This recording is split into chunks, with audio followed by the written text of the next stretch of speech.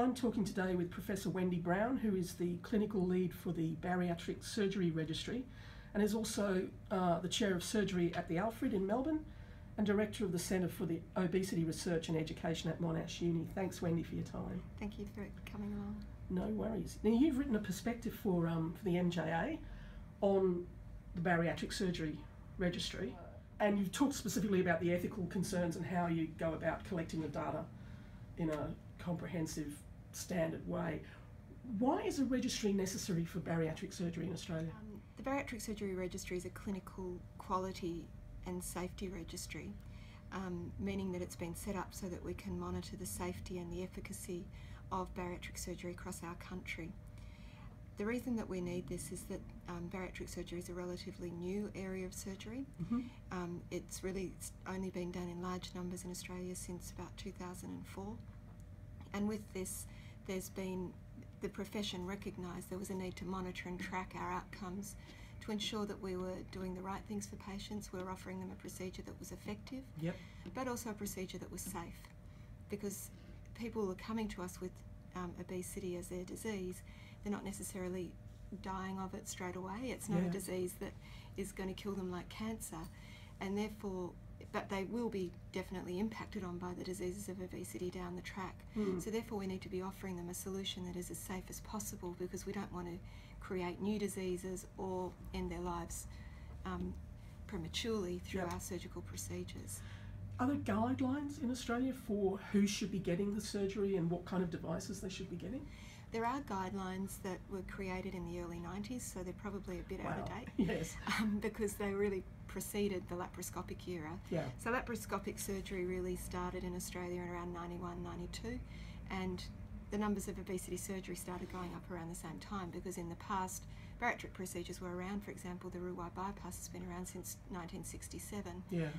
But it was only offered in the open form, and that was a very, very morbid procedure with up to 5% mortality, so nobody really embraced that as an option. But with the advent of laparoscopic surgery, we could offer things much more safely, and that's when the procedure started taking off.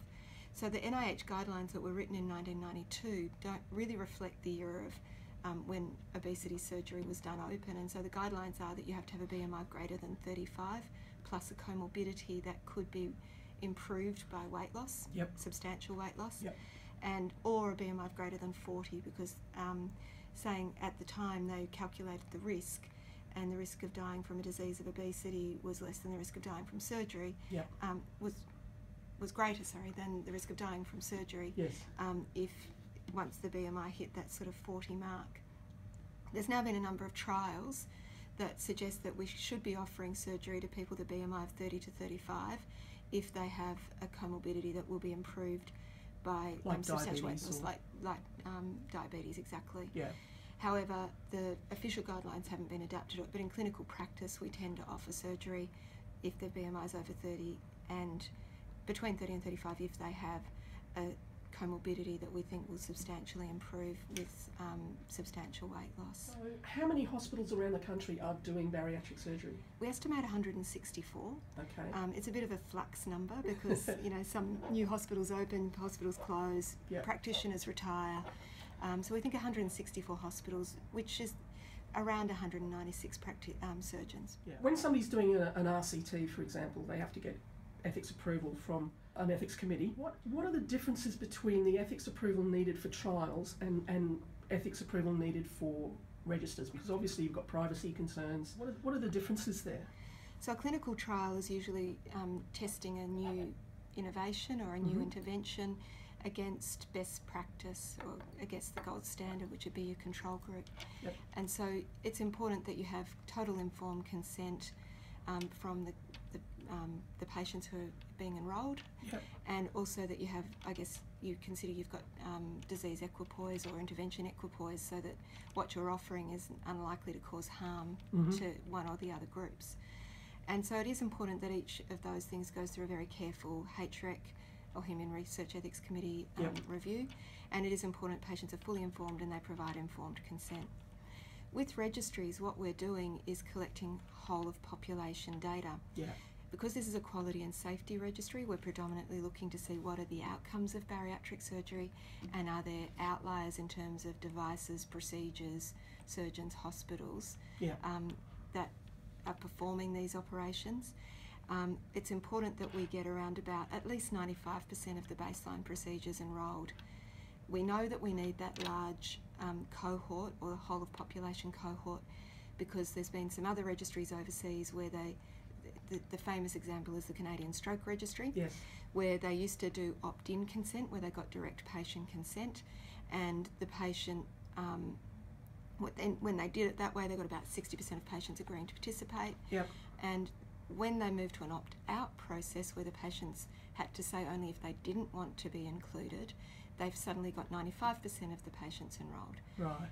And that changed their results completely.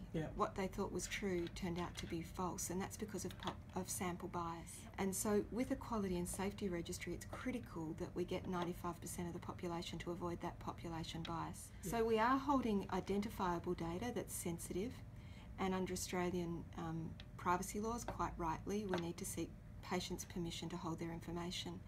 But we need to do that in such a way that we are still able to achieve our aim of getting 95% of the population. So we do tend to rely on an opt-out process whereby we send the information to the patient and they have the opportunity to say, no, I do not want to consider the information, say, no, I do not want to participate, and ring a free 1-800 number so that they can have their information removed. The consent process is different to a randomised controlled trial.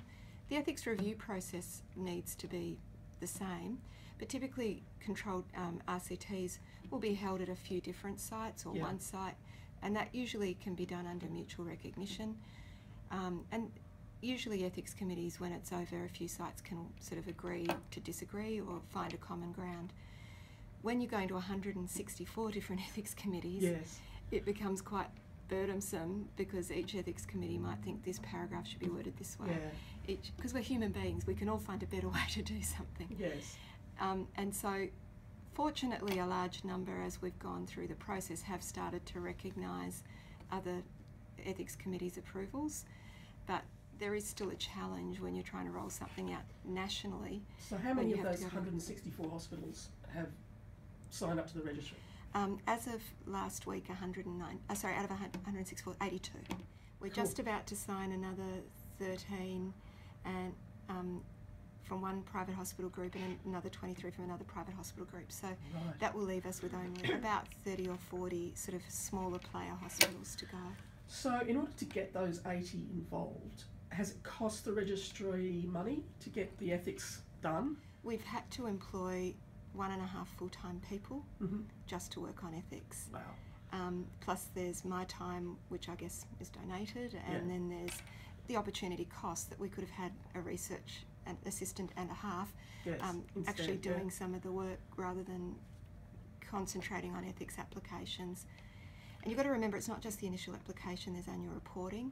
Plus, every time we change something, so if one ethics committee says, no, we really object to this paragraph, if we change the patient information and consent form, we've got to go back to every single ethics committee.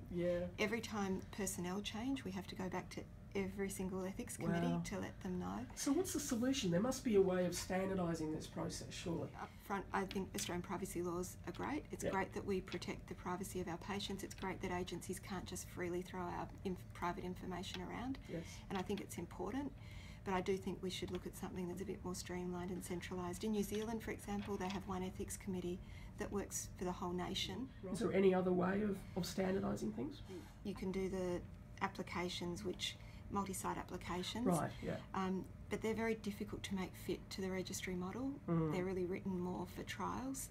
And so maybe if there was a modified application that we could do that could go to, if it wasn't, because we are a federation of states, which also complicates things, if we could have one that could go to a lead site that is accredited by the Australian Quality and Safety Commission as a site that's able to assess these things, then we could do one in each state and then have like a mutual recognition form. But there has to be a more streamlined way, and I don't object to taking it to every site because I want every hospital that we're going to understand what we're doing. I think it's an opportunity for us to engage people and understand why we think this is important. Yeah. But there are ways that that process could be a lot better. So thanks for your time. No problems.